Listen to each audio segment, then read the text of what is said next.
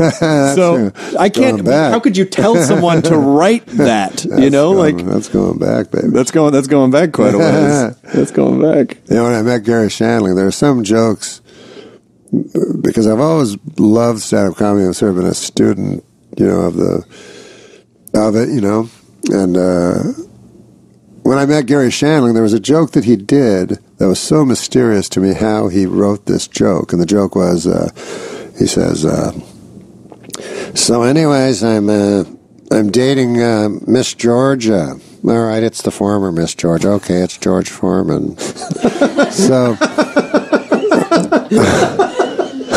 I was like, how did you do that? How did you get to that? Like, how did you reverse engineer it from George Foreman? Or it seemed like divine to me somehow.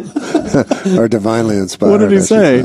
He said, I don't fucking know. What are you talking about? It was before he became like the Zen, teacher. He was just like, what the fuck are you talking about? I don't know.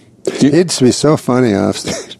I remember one time the G-spot, He's like, have you heard about this G-spot, Norm? I go, yeah, I heard about it. And he goes, Jesus, I don't know how to find these fucking... He goes, I wouldn't even know how to find a guy's balls. So he's just so fucking funny in person. And then later he became sort of a Zen, teacher of... not teacher, but, he was... To all the young comics, he would sort of... be very kind, and it was nice to see, Next week I got a date, and you got to go with me on this one because I'm really excited. It's with Miss Georgia. Actually, it's with former Miss Georgia, but all right, it's George Foreman. But you got to go. I'll pick you up.